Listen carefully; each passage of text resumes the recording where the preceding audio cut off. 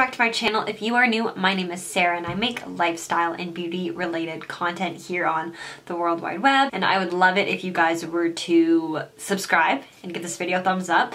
And if you are reoccurring, hi, hello, same thing, like this video and comment down below. Today's video I have done in the past and I would like to do it again, so that is what I'm going to do. Obviously by the title it is the power of makeup. So I love these kinds of videos because it just shows like makeup is powerful, and at the end of the day it can be washed off and you can create any kind of look and you can just kind of recreate yourself into something. But before we get into the look, I'm going to take off one eyebrow because yeah, so we can do one face full makeup and one face nothing. So I'll be right back with one brow on, probably looking a little crazy.